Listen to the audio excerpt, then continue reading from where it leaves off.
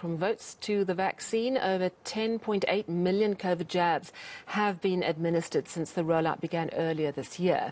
But have we picked up from our early August slump? Let's speak now to Professor Barry Schoub, Chair of the Ministerial Advisory Committee on COVID-19 vaccines. Prof, thank you so much for joining us. I wonder if you can update us on what you know about the pace of vaccinations. We know that we were hitting a really good high of around 220,000 jabs a day at the end of July.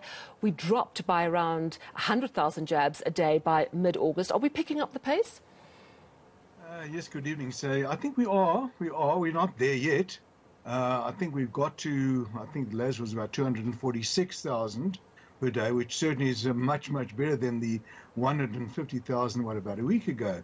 So yes, the pace has picked up, but there still is a way to go. We were hoping to get to 300,000 by the end of the month.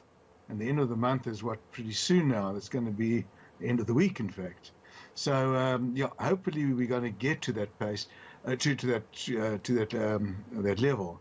So yes, the pace has picked up. I think it's picked up because, of course, the age down to 18 plus has recruited quite a large number of individuals. So we need to kind of up the pace and maintain the pace to get to all adults by the end of the year or beginning of early next year. So the latest numbers I'm seeing is sort of between 10.5 and 10.8 million jabs given out. Do you have an update on that? Is it perhaps higher? No, I think that's a figure more or less that I've got as well.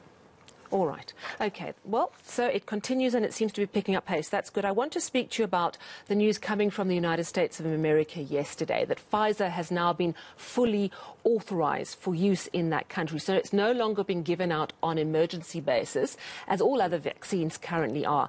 I want to ask you whether it's just a matter of time now before here in South Africa, SAHPRA makes the same decision, bearing in mind that I understand it's based on the data.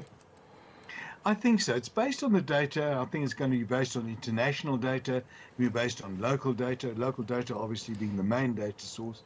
And I think you're right. I think it's a matter of time. The emergency use, unfortunately, people get a little bit kind of frightened by the term emergency use. It's really the kind of structure in which it is licensed, in which it is approved. And the approval is really based on the fact that there has to be a vigilant following up, what we call pharmacovigilance, how the vaccine is behaving as it's rolled out in the whole population. That's really the difference. It's not really a factor that that the vaccine is any less safe, for example, because quite a few people have asked me about that. Does emergency use mean, it's because of the contingencies of the disease and that the vaccine may be less safe? It's not that at all.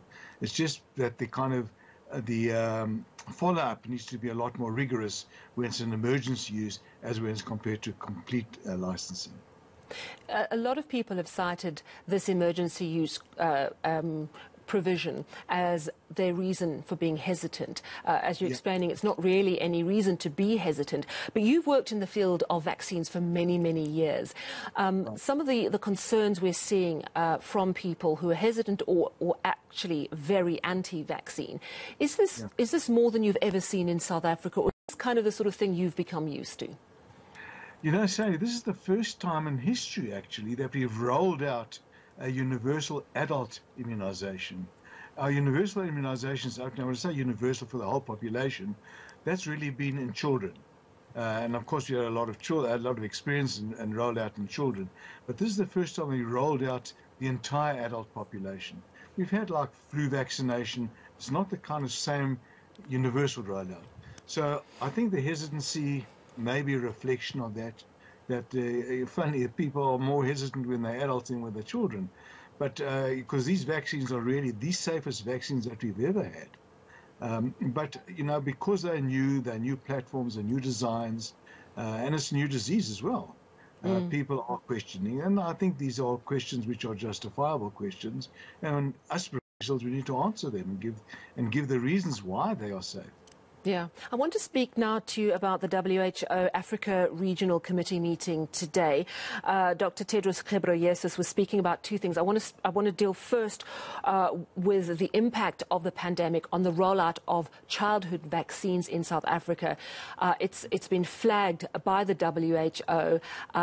For example, polio was declared completely eradicated, I think, a year ago in Africa, and now it's popping up again.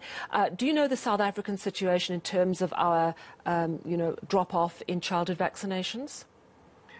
So I don't really have it quantitatively. I know there certainly qualitatively has been a drop-off. Been a drop-off in a lot of the kind of maintenance health, public health programs, whether it's childhood vaccination, whether it's people living with HIV and their medications, their monitoring, TB monitoring and so on.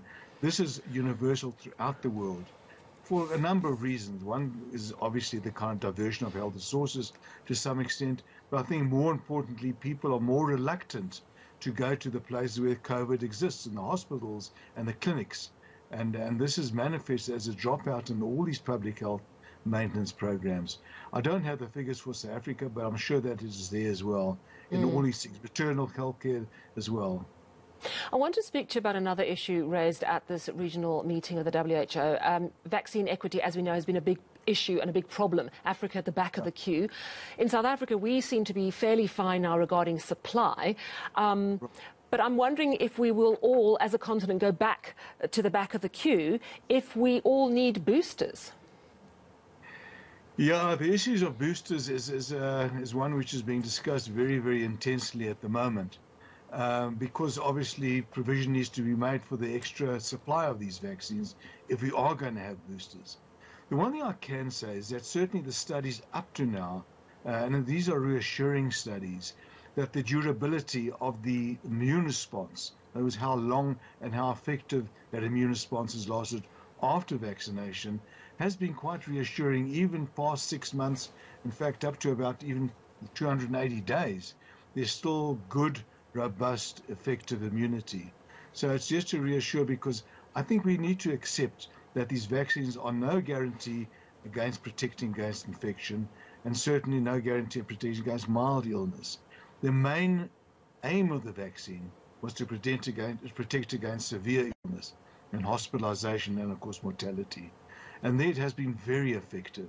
So that's the main goal. People will get mild illness even after vaccination, and that's not unexpected. These are very good vaccines, but no vaccine is absolutely perfect. All right. Well, thank you so much for chatting to us this evening. That is Professor Barry Schoub, Chair of the Ministerial Advisory Committee on COVID-19 vaccines.